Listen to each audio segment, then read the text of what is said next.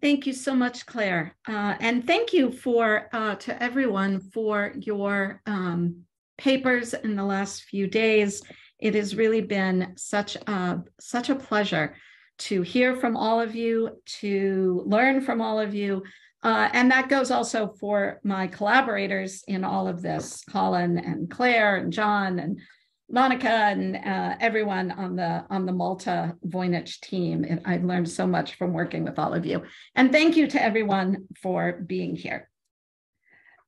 After listening to all of the lectures over the last 2 days, it is clear to me that even though significant progress is being made, Voynichologists continue to disagree about some of the most important and fundamental questions about the manuscript. How many letter forms are there? How many scribes can we identify? Are there ligatures, majuscules, abbreviations, and other scribal conventions?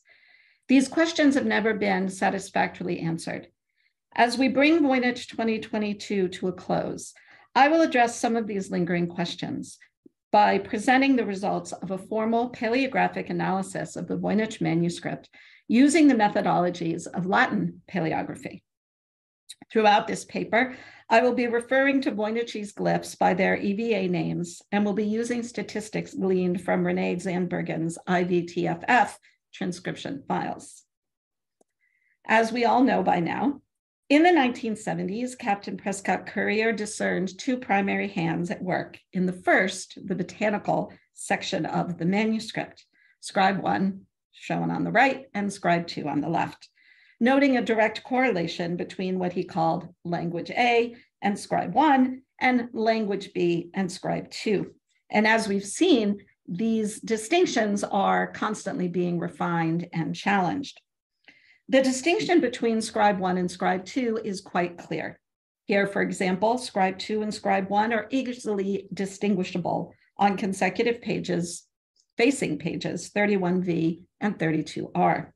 With scribe 2 on the left and scribe 1 on the right. The hands look quite different from one another, with scribe 1 widely and evenly written and spaced, and scribe 2 hurried and crowded with a distinct upward cant to the line of writing. Currier attempted to identify the hands elsewhere in the manuscript, but his work beyond the botanical section is incomplete, half-hearted, and somewhat unconvincing. No trained paleographer or codicologist had revisited the relationship between scribes, dialects, and structure in the Voynich manuscript since Currier publicized his observations in the 1970s. Currier himself once said that he wasn't entirely certain about his conclusions and that the problem required the attention of a trained paleographer. My colleague Renee Zandbergen has also put out the call on his website for an expert paleographer to address the question of scripts and scribes. Hence my present project, undertaken by a trained medieval paleographer and codicologist. The discipline of paleography involves 3 skill sets: literacy, learning how to read letter forms and expand abbreviations in different scripts; attribution, the understanding the history of a particular style of script in order to establish the date and place of origin; and 3, description, studying graphic features of letter forms as well as general script characteristics in order to classify and distinguish different scribal hands. As far as the Voynich is concerned, of course, number 1 cannot yet be accomplished, since no one can read the manuscript yet. As for number 2, attribution, we cannot compare the glyph set to other examples because there aren't any. The best we can do is to try and contextualize the glyph set by comparing the letter forms to other manuscripts, as we saw earlier today from Claire and Katie. This early humanistic manuscript at the Huntington Library in California is a nice example, as many of the Voynich letter forms are somewhat analogous to letter forms in this particular codex. Although the early 15th century Italian humanistic origin of the Huntington manuscript is consistent with the carbon-14 dating of the Voynich manuscript's parchment, such correlations are suggestive only, they are not determinative. The humanistic tendencies of the glyph set, the color palette, and the style of illustrations, no time to get into that today, do suggest an origin in the early 15th century and a stylistic zone that includes the Italian peninsula, the area around the Aegean, excluding Greece, and stretching northwards to Germany and parts of Eastern Europe. But what of number 3, description? Due to its unique nature, the Voynich presents an interesting paleographical problem from a theoretical as well as a practical perspective. Can the methods and methodologies of Latin paleography be applied to the unique glyph set of the Voynich manuscript? Indeed, they can. ArcType is an open source application that allows users to annotate images with discoverable facets using a customizable data model, then search for annotations on combinations of those facets, pulling the resulting annotations out of their images and into a lightbox where they can be studied and manipulated. The local ArcType instance that I designed for my study of the Voynich glyph set, I called Voynich Pal. ArcType is not an AI engine. It does not analyze the annotations and draw conclusions about them. Rather, it is a tool that allows the human eye to more easily annotate and compare symbols of interest. When applied to the Voynich manuscript, this methodology facilitates the study of individual glyphs, which then allows the identification of which hands wrote on which leaves, which bifolia, which quires, and which sections, and facilitates an analysis of how and if different scribes collaborated. One of the basic principles of Latin paleography is that at any particular place and time, scribal training and practice results in particular scribal forms, such as letters, numbers, abbreviations, or ligatures, being of particular use for distinguishing between scribes trained in the same region to write the same script. And again, this is something that Claire and Katie demonstrated quite clearly earlier today. Scribes, like careless poker players, have tells. This fundamental principle echoes the principles of modern forensic handwriting analysis, especially as applied to rules governing evidence admissible in court. Neither paleography nor handwriting analysis should be considered sciences. They rely on human expertise and experience. Neither results in absolute certainty, but generates results along a spectrum of surety. My analysis of the scripts and scribes of the Voynich manuscript is a subjective analysis based on my research, my experience, and my expertise. In forensic handwriting analysis, attributes characteristic of the handwriting must first be established, both within the handwriting of the same individual and between the handwritings of multiple individuals.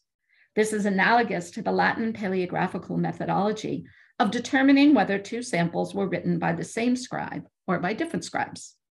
To prepare a handwriting analysis for presentation in a court of law, individuals are asked to write the same word many times. At the same time, the known writing sample is analyzed to determine its distinguishing characteristics, like the collection of two bold and single bold A's that Claire and Katie showed us. The known sample is then compared to the collected samples so that the forensic handwriting expert can evaluate the similarities and differences in the known and unknown samples. Forensic handwriting analyst Mark Conger cautions that while differences are a good indication of a non-match, no single similar characteristic, no matter how unique, can determine a match. Therefore, all likenesses must be considered. The examiner must make a judgment in each case by evaluating the totality of the documents. This is a very important point. While I might intuit that the shape of a particular A is sufficient to distinguish or affiliate the mystery sample with others, other features on every page must be considered in order to reach conclusions that can be expressed with confidence. In the United States, forensic handwriting analysis is admissible in court, but it is not considered objective scientific evidence. It is subjective expert testimony with results presented to judge and jury along a spectrum of surety. Identification, which is the highest degree of confidence that two samples were written by the same hand. Strong probability, probable, indications, no conclusion, neutral. Probably did not, strong probability did not, and elimination, the highest degree of confidence that two samples were not written by the same hand. Along these lines, my conclusions about the scripts and scribes of the Voynich manuscript should not be considered objective scientific analysis. If I were presenting this evidence in a court of law, however, I would express the highest possible confidence in my results based on the evidence and my 30 years of experience and accumulated expertise.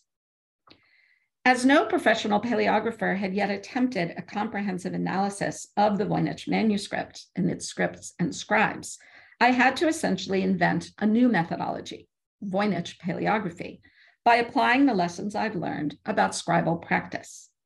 I began by uploading several dozen leaves into ArcType, into Voynich Pal, selecting and annotating images of symbols on each page.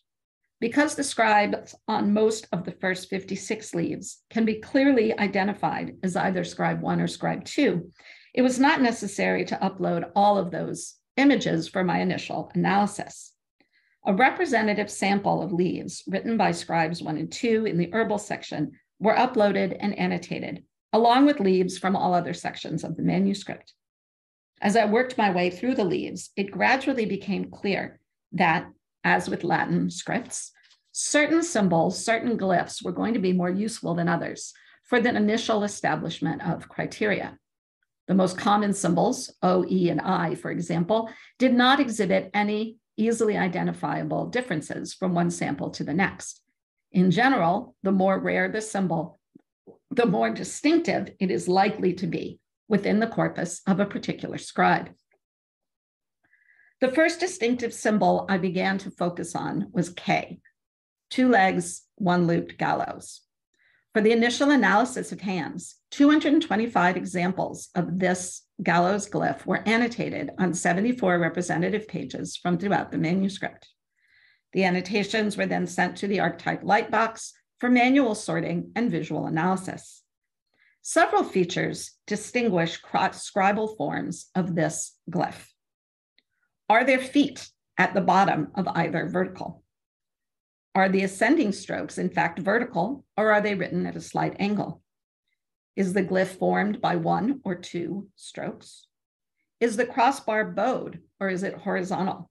This is directly related to the previous question, since a bowed bar tends to result from the smooth directional change from the top of the first vertical, while a horizontal crossbar is the result of lifting the quill after completing the vertical. And finally, is the loop large or small? Is it rounded or is it oval? This preliminary analysis identified 5 hands, the 2 labeled by Courier, scribe 1 and 2, and then 3 newly identified scribes, which I have cleverly designated scribes 3, 4, and 5. The K character in scribe 1 is distinguished by a sharp angle at the top of the first vertical as the quill changes direction, a bowed crossbar, a round loop, and a very slight foot at the bottom of the second vertical. Scribe 2 uses a horizontal straight crossbar, indicating a lift of the pen after the completion of the first vertical. It has an oval loop and an upwardly angled final tick. The K written by scribe 3 is similar to that of scribe 1, although slightly more compact. And the K written by scribe 4 has a horizontal crossbar, a quite oversized loop, and a prominent final foot. And scribe 5 writes a tall, narrow K glyph with a bowed cross-stroke that angles out from the very top of the vertical, a very rounded loop, and a minuscule tick at the bottom of the second vertical. As with modern forensic handwriting analysis, however, a single character is not sufficient evidence on which to form confident conclusions. So I returned to the entire corpus of symbols on the entire corpus of pages, after which a second, even more determinative glyph was identified, EVA-N. The N glyph is almost always at word end, and usually preceded by 1 or 2 minims or I glyphs, sometimes even 3, as we've heard today, giving the IIN or IN combination that is extremely common at word end.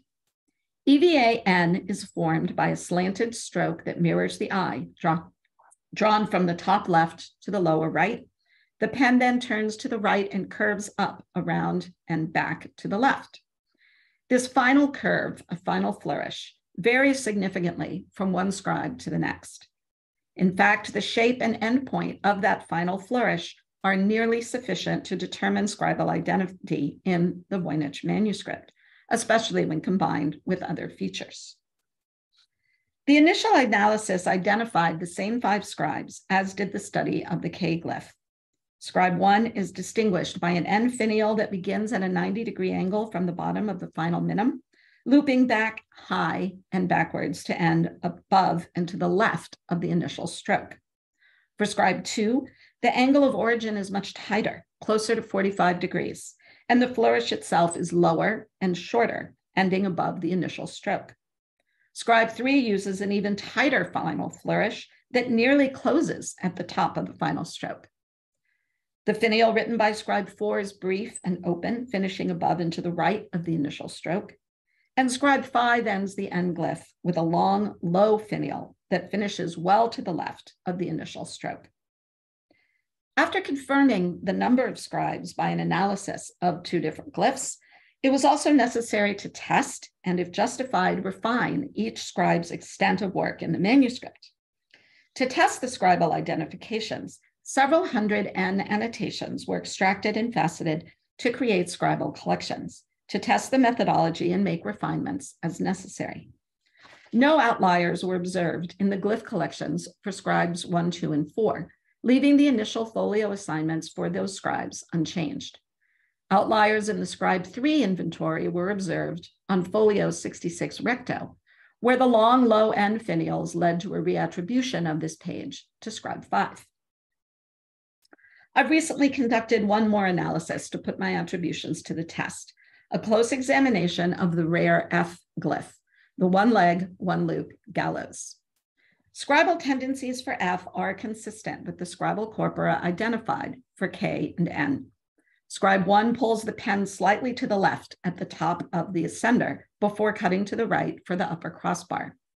And the loop is canted at around a 45-degree angle. Scribe 2 uses a second stroke for the crossbar, starting just below the top of the ascender with a fairly vertical loop. Scribe 3 pulls down and rightwards from the top of the ascender, resulting in a slightly bowed crossbar. Scribe 4 does the same, but with a deeper bow.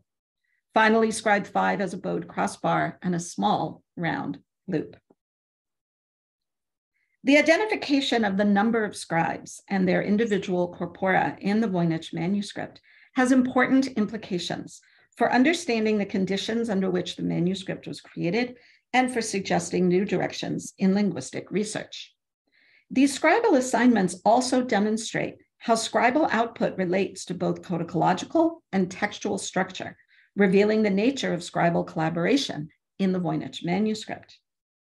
It is impossible to parse the relationship between scribal corpora and the structure of the manuscript without a basic understanding of how medieval manuscripts are put together. Medieval European manuscripts are generally written on paper or parchment. The Voynich manuscript is written on parchment, calfskin to be precise. The species was identified by amino acid sequencing of 10 sample leaves in 2012. After slaughtering in preparation of the skin, the sheet of parchment is cut into rectangular pieces, the size of which would be determined by the desired size of the final manuscript. Generally, the skin of a calf, for example, might yield 2 sheets for a manuscript the size of the Voynich, although the foldouts are exceptional in size and format. Each sheet is folded in half to create what's called a bifolium, 2 conjoint or attached leaves known as folios. Each leaf, in turn, is comprised of 2 sides or pages. The first side to be read is the recto, the other the verso. 2 pages make a leaf, 2 leaves make a bifolium, and the bifolia are nested together to create a gathering or a quire, and the quires are stacked and sewn onto perpendicular cords before being attached to their boards for binding. During the late medieval period to which the Voynich manuscript can likely be attributed, quires were generally composed of 4, 5, or 6 nested bifolia, although depending on the needs of the particular codex, quires might have more or fewer bifolia. Codicologists use a formula called a collation to summarize the structure of a manuscript. Here's a fairly simple example that has nothing to do with the Voynich. In this example, the collation tells us that the first quire is comprised of 8 leaves, or 4 nested bifolia, and the second of 6, 3 nested bifolia, for a total of 14 leaves. Collation formulas are important as they allow researchers to easily understand the structure of a manuscript, the number of leaves, and where leaves may be missing or misbound. The structure of the Voynich manuscript can be expressed using this system as well.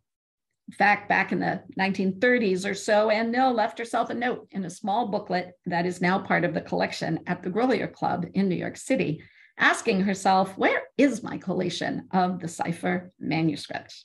Well, I don't know, Anne, but here's mine. Formula summarizing the current structure of the manuscript. The collation of the Voynich manuscript and the identification of former positions of the known to be missing leaves are greatly facilitated by the survival of quire numbers. Here is secundus on folio 16V, the end of the second quire, and foliation, here 17 on folio 17R. The quire numbers likely date from an early rebinding if they're not original, and the foliation dates from the 17th century, predating the removal of leaves that we know are missing. There may have been leaves removed, of course, before that foliation was added, but there is no way to know for sure.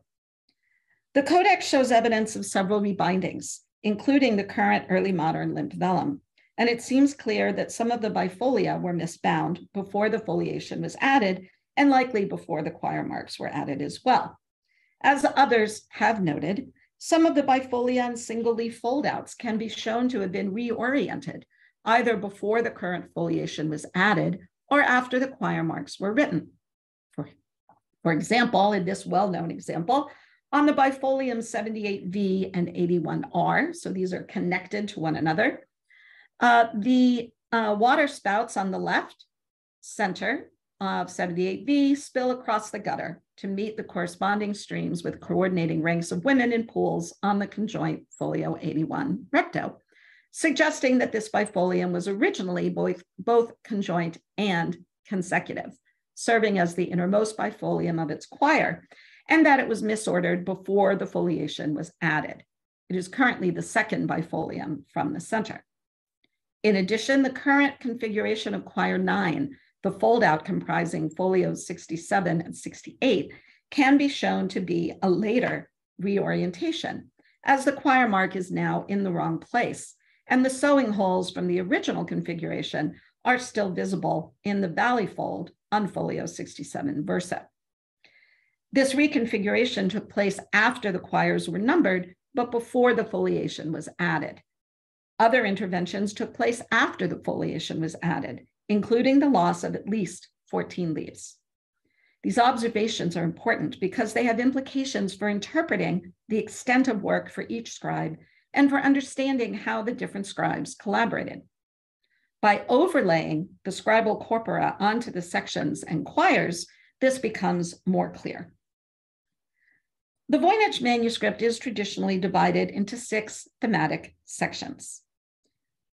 These are distinct codicological units, although there are several mixed quires that are almost certainly misbound. This means that we can assign components of the collation statement to each section and to each scribe. The botanical section extends from folios 1 through 66 and fills the first 8 quires, each of which is or was comprised of 4 nested bifolia. It was Currier who first observed that in the botanical section, scribes 1 and 2 appear on separate bifolia that are mixed together in quires. In quire 4, for example, the innermost bifolium, 28V and 29R, shown here, was entirely written by scribe 1. The next nested bifolium, which is folios 27 and 30, was also written by scribe 1. The next bifolia, 26 and 31, however, was entirely written by scribe 2. With the outermost bifolium, 25 and 32, we're back to scribe 1. Scribes 1, 2, and 5 all make an appearance on separate bifolia in quire 6, And this mixing of bifolia continues through the end of Choir 7, folio 56. This very unusual collaboration method bears emphasizing. The scribal work in the botanical section varies by bifolia, not by page, text, or choir. This is utterly atypical and provides additional evidence that the current sequence of bifolia is not original. Choir 8 was originally 5 bifolia, but only the 2 outermost are extant. Here we encounter a different method of collaboration. Scribe 5 writes the 2 botanical pages on the outer side of the outermost bifolia, 57R and 66V, as well as the text on 66R. Scribe 1 writes 57V. Scribe 3 appears for the first time in this choir, writing the entirety of the next bifolium, folios 58 and 65. Scribe 4 writes the next 4 choirs, 9 through 12, the astronomical and zodiacal foldouts. Choir 13, the balneological section, is entirely written by Scribe 2. Choir 14 is the famed rose foldout with 6 panels on the obverse written by Scribe 2 and the 9-segment rose on the other side written by Scribe 4. Choir 15 is comprised of 2 nested foldouts written by Scribe 1. Both foldouts are likely misbound. The outer foldout is a series of botanical pages that would seem to have been intended for the first section of the manuscript, while the inner foldout belongs to the recipe section. The next choir is numbered 17, suggesting that an entire choir is missing after number 15. Choir 17 was originally 4 nested bifolia, but is missing its original outer 2 bifolia. Of the 2 botanical folia that are left, the outermost was written by Scribe 1 and the innermost by Scribe 3. Choir 18 is also missing. Choir 19, more recipes, is made up of 2 nested foldouts written by Scribe 1. The manuscript ends with the supersized Choir 20, originally 7 nested bifolia on which are written several hundred starred paragraphs. The innermost bifolium is missing. The entire choir is written by Scribe 3 with the exception of folio 115 recto, where the first 12 lines were written by Scribe 2. It was Currier who first determined that Scribe 1 writes in what he called language A, and that Scribe 2 writes in what he called language B. The other 3 scribes, 3, 4, and 5, also use language B, at least according to the tests developed by Currier and refined by others, including Zandbergen, as we heard in yesterday's keynote. One of the tests for language A is the frequency of word initial CTH. A test for language B is the frequent use of word final DY, a combination that is exceedingly common in language B, but much less so in language A, and the bigram ED, which shows the same pattern. Another pattern is confirmed by a refinement of Currier's tests. As Renee mentioned in yesterday's keynote, the work of Scribe 4, language B, can be defined by 2 additional tests: the relatively small frequency of the QO bigram and the equally small frequency of ED. In other words, in addition to the shape of KN and F, the frequency of QO and ED can help identify the work of Scribe 4. This additional layer of complexity may indicate, as Torsten Tim and others have suggested, that a reassessment of the distinctions between language A and B might be worthwhile, but such a linguistic analysis is far beyond my expertise and the scope of this lecture. Paleographical methods can also shed light on the even more unusual symbols used in the manuscripts by considering the possibility of the use of abbreviations and ligatures in Voynichese. Abbreviations are quite common in medieval manuscripts, replacing a sequence of letters with fewer letters or a single symbol to save space and make the writing process more efficient. A particular scribe's use of abbreviations is entirely discretionary. This is really important. They may choose to abbreviate a particular word in one instance and keep it expanded in another. Ligatures represent a graphic connection of 2 or more letters, as in cursive scripts. In what follows, I will argue that certain classes of Voynichese symbols may be profitably considered to function as abbreviations or ligatures. As a caveat, I will note that while I consider my scribal identifications to be established with the highest degree of confidence, I am less confident about my hypotheses regarding abbreviations and ligatures. For the remainder of this lecture, I will be presenting hypotheses for further consideration rather than absolutely confident assertions. Since serious study of the Voynich began in 1912, many researchers, including Tavi today, have noted the unusual behavior of the four gallows characters, otherwise known as F, P, K, and T. And in what follows, by the way, like everyone else, I am not talking about pedestal or benched gallows. We're ignoring those for now because their behavior is quite different from plain gallows. We heard some of these observations in Tavi's paper and in others over the last few days. In particular, P and F are overrepresented as paragraph initials and in the top lines of paragraphs. Another extremely important observation is that while the bigrams KE and TE are extremely common, PE is exceedingly rare, almost non-existent, and FE is in fact non-existent. Some have suggested that these features are cryptographic, that they're clues to the decipherment of the text, or that they may prove that the text was produced artificially. To my eye, as someone who studies the graphic rather than the linguistic properties of script, P and F in top lines are reminiscent of decorative elaborate ascenders, as in this well-known example that's already been mentioned today from Capelli's Dictionary of Abbreviations, and this bottom line descending example sent to me recently by Voynich curator Ray Clemens.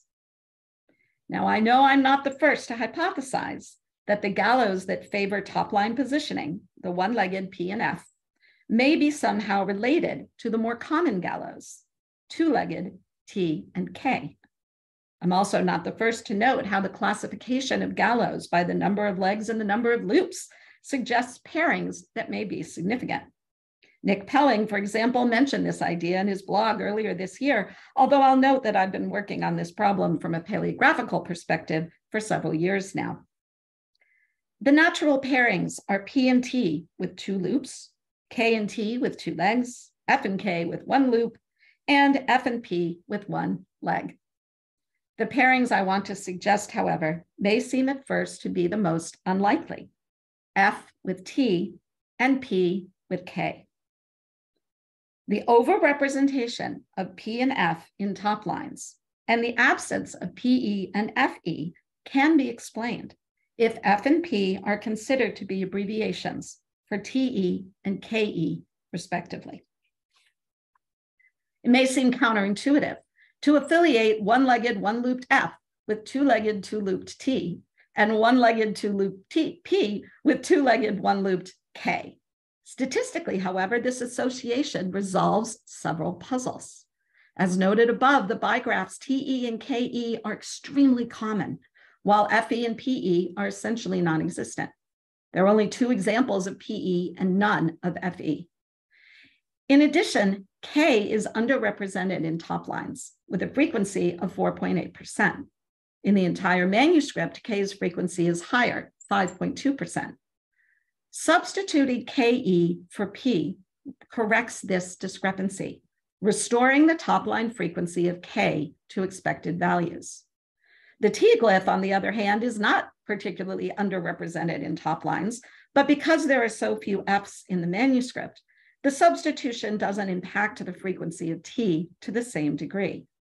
On the other hand, affiliating T with P results in T being significantly overrepresented in top lines. This proposal is also supported by an examination of the contextual evidence. We all know by now that Voynichese has rules, and we've heard a lot of them over the last few days. One of which is that certain bigrams or two-letter pairings are allowed and others are not. In their 2020 article, The Linguistics of the Voynich Manuscript, Bauern and Lindman, who we've heard from in the last few days, present this chart of observed bigrams, with the darkest red indicating the most common pairings. If we examine the contextual usage of TE, KE, F, and P, we find that they are nearly identical. In other words, the glyphs that may follow F and P are the same as those that may follow TE and KE. If we look just at those observed pairings for P and F, here in red, we see that the set of glyphs which follows those gallows is the same and is quite limited. So remember, we're not talking about benched gallows, so H is not an option. They may be followed by O, Y, A, C, and S. And while E may be followed by a much larger group of glyphs, TE and KE may not. In particular, some glyphs that are generally allowed to follow E, such as B, here for example, L and R, may not follow E when it is preceded by T or K. For example, EB is allowable, but TEB, KEB, PB, and FB are not. With a few exceptions to be discussed momentarily, the bigram pairings for P and F are nearly the same as triples that begin with TE and KE. Contextually, F, P, TE, and KE are essentially identical. If I am correct that F abbreviates TE and that P abbreviates KE, expanding these abbreviations in a transcription has important implications for linguistic and computational analyses, as it changes the frequency of T, K, and E, and removes F and P from consideration entirely. For example, the very first word of the manuscript, F-A-C-H-Y-S, would actually be expanded and transcribed as T-E-A-C-H-Y-S. The first word of 116 recto would actually be, instead of K-C-H-D-P-Y, would be K-C-H-D-K-E-Y. Even the number of characters would change, since each instance of P or F would be replaced by 2 characters. I will leave it to the linguists to investigate what other implications there may be, such as how this idea may affect word frequencies, word pairings, and especially the identification of crib candidates, that is, words identified by linguistic analysis as potentially associated with imagery on a particular page, such as star labels or labels on the recipe pages. For example, in her 2021 master's thesis at the University of Malta, Adriana Camilleri identified multiple crib candidates, including OKLR on folio 72R. The abbreviated version of that word, OPALR, so instead of KE, we have P, appears on 71 verso, the facing page, perhaps strengthening Camilleri's identification of this word as a crib candidate. There are some corollary rules that would govern these abbreviations. It has often been observed that there are no double gallows in the manuscript. There's one example on 104 verso, but there might be a space between them. This means trigraphs that would result in a double gallows, if abbreviated, are not allowed. And here's a list of those gallows. And in fact, you do not find those triples in the manuscript. In other words, KE and TE cannot be followed by a gallows character because the abbreviation of that triple would result in a double gallows. For example, KET and TEP would abbreviate to KT and TP, respectively. This rule may be related to Julian Brun's observations on his blog about the number of glyphs between gallows, which he finds to generally be more than 1. But if the pairs of gallows that are only separated by 1 glyph, that 1 glyph is never E. It could be I, Y, or O, for example, but it is never E. Another corollary is that the common triples TEE and KEE are never abbreviated because FE and PE do not appear in the manuscript. The final corollary has to do with the fact that P and F cannot be followed by D, and TE and KE can. In other words, TED and KED are allowed. Not only are they allowed, they're extremely common, but KD and PD are not. For example, coquetti is one of the most common words in the entire manuscript.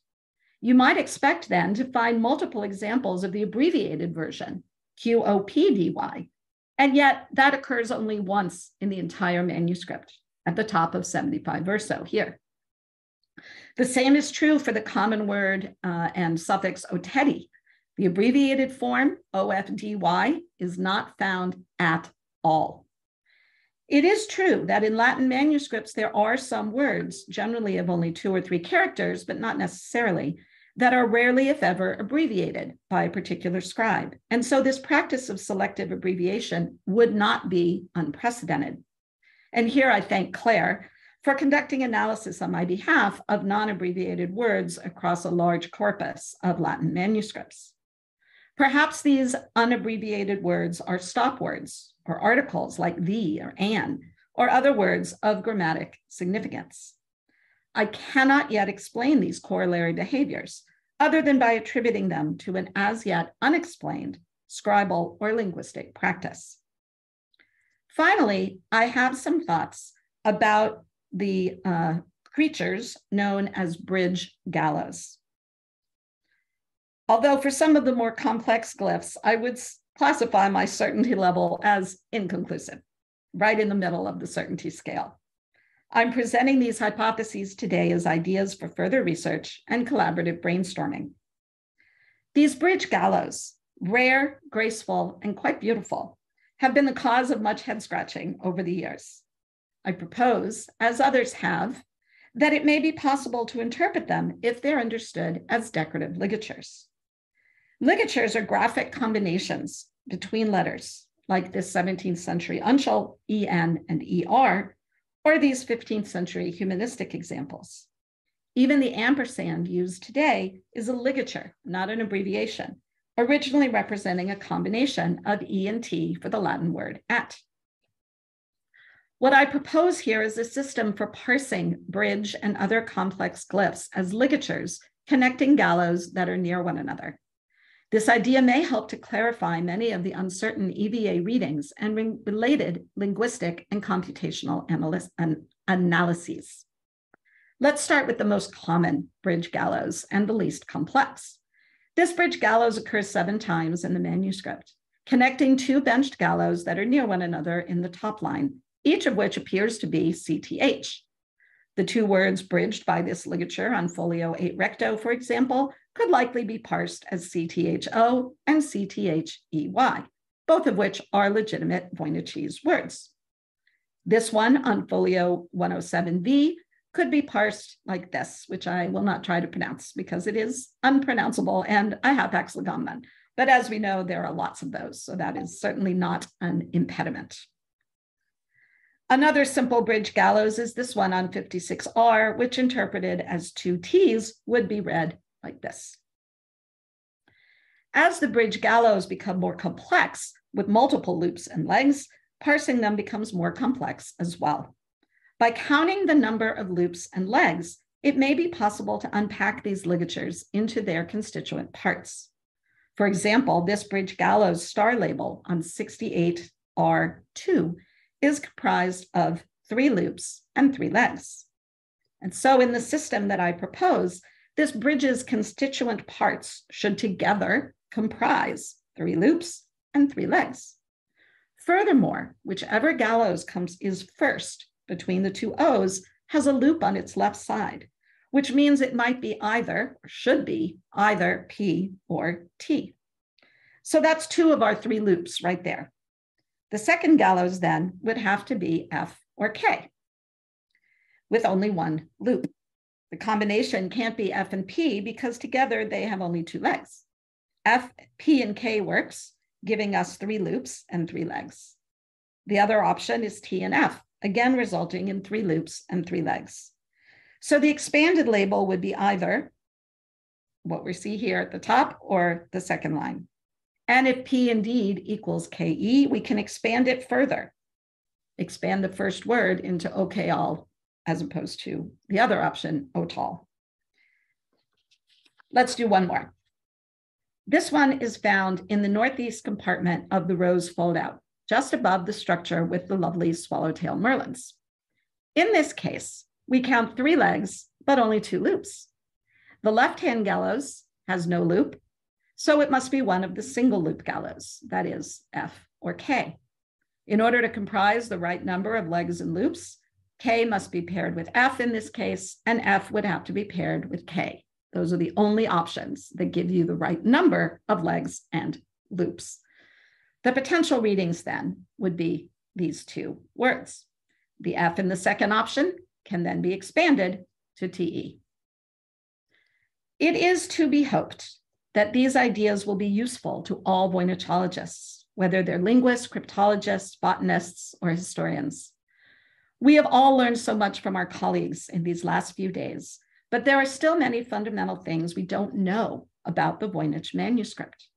On the one hand, there are some things we can place fairly high on our certainty scale: the approximate date of origin in the early 15th century, the scribal use of varying orthographic patterns, the provenance, the codicological structure. To these, we can now add the number of scribes and an understanding of the collaborative nature of the manuscript's creation. Any potential solution or reading of the Voynich manuscript should take such observations into account, combining them with an evidence-based interpretation of the text and images, all of which must be consistent with the material and historical evidence. Only by accounting for all of the evidence, paleographical, codicological, linguistic, illustrative, historical, and material, can we successfully unravel the enigma that is the Voynich manuscript. Thank you very much. I will be very happy to take questions, but I think I will stop sharing. Shall I just jump in there, Claire? Let's see. Sure, yeah, we have a number of questions in the Q&A. We also have a couple in the chat from panelists. Renee had a question about the set of the 5 cutouts numbered 1 to 5 earlier in the talk, whether they were the same scale, so that can we draw conclusions about the relative sizes of glyphs and line spacing that scribes might use?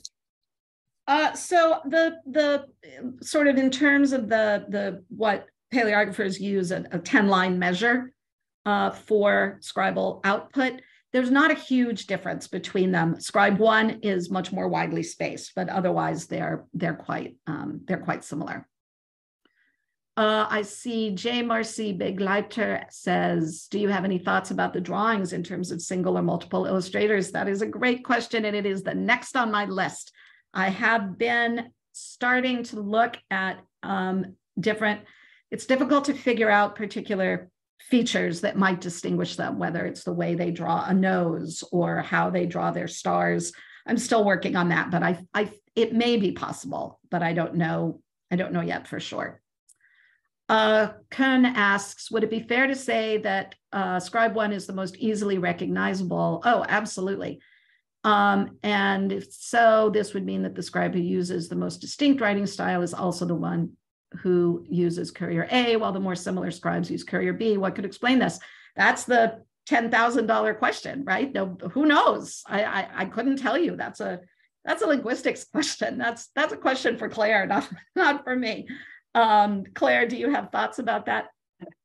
Oh, many thoughts, but I don't want to mooch over onto your question period, but I guess let me throw it back to you from a paleographic standpoint. Could it be that the less distinct or the more similar scribes learnt from each other, or could they? Yeah. Absolutely. And in fact, I wrote in my article, and this is very, very hypothetical, the collaborations that we see between with scribe 3, with scribe 4, and with scribe 5, when we see an intersection with other scribes, it's generally with scribe 2.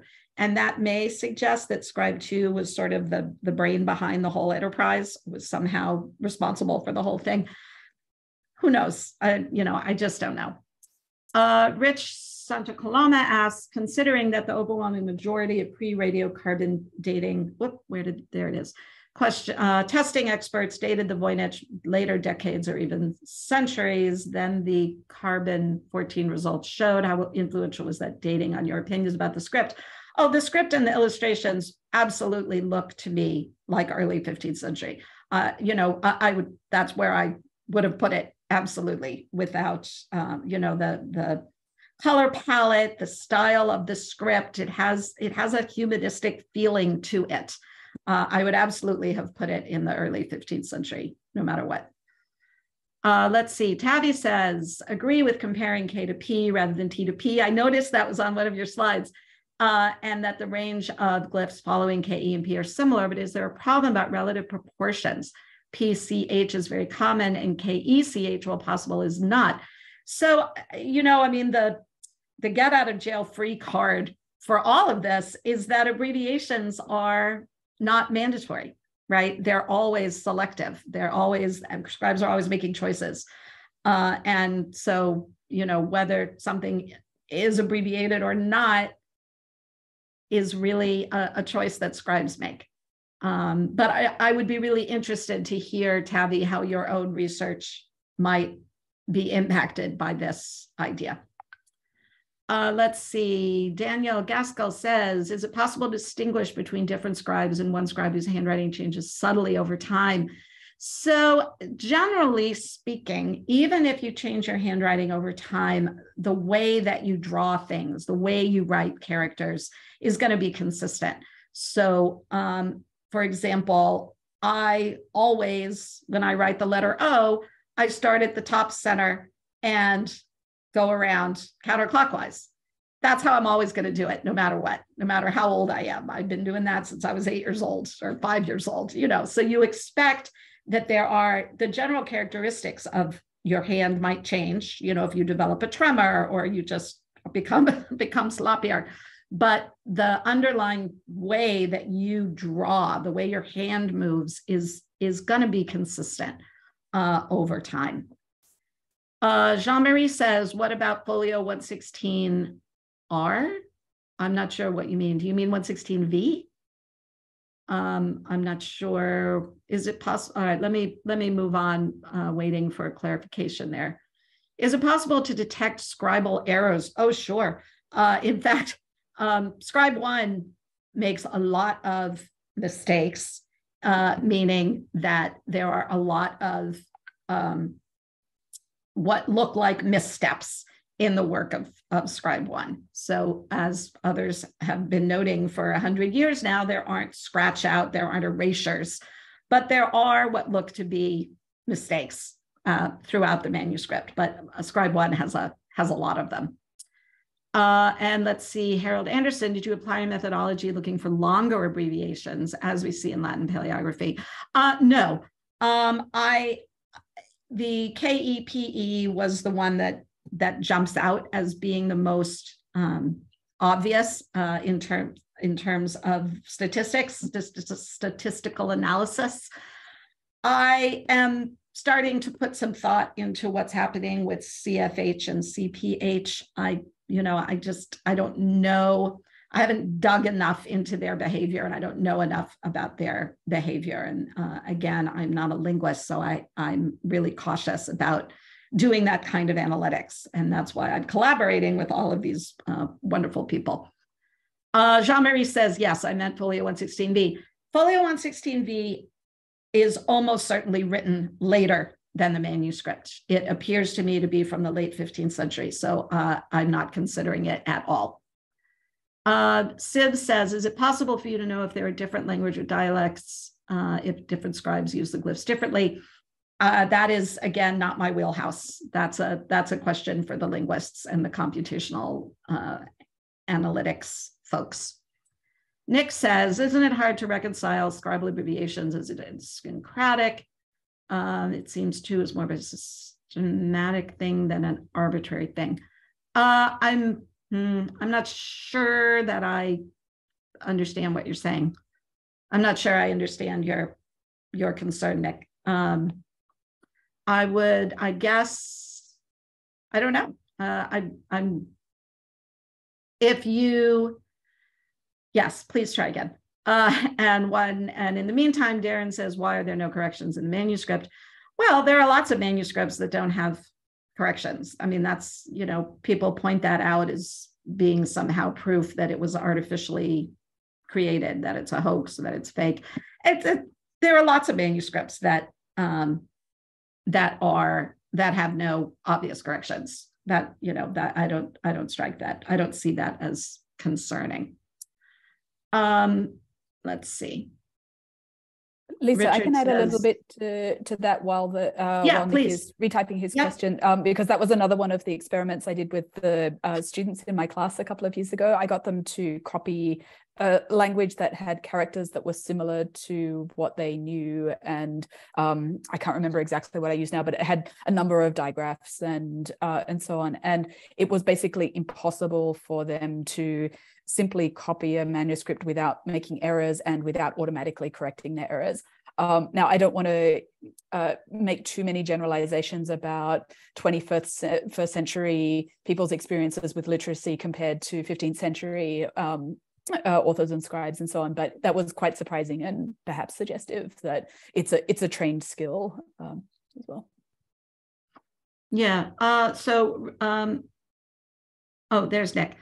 FTE and PKE would seem to be a systematic change to obfuscate the top line statistics rather than an arbitrary scribal choice. Maybe, I don't know.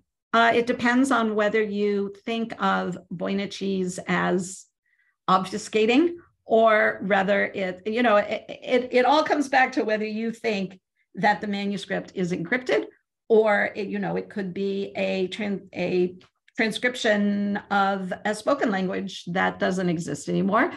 I don't have an opinion about that, and so I would not comment on that. I am not here to make a determination about whether the manuscript is encoded or a transcription or meaningful or meaningless.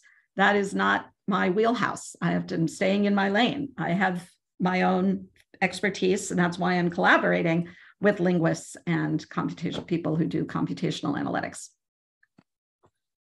That might be a good point to end on. Thank you so much, Dr. Davis, for sharing your amazing expertise with us. And I'm going to hand over now to Colin Layfield, who's going to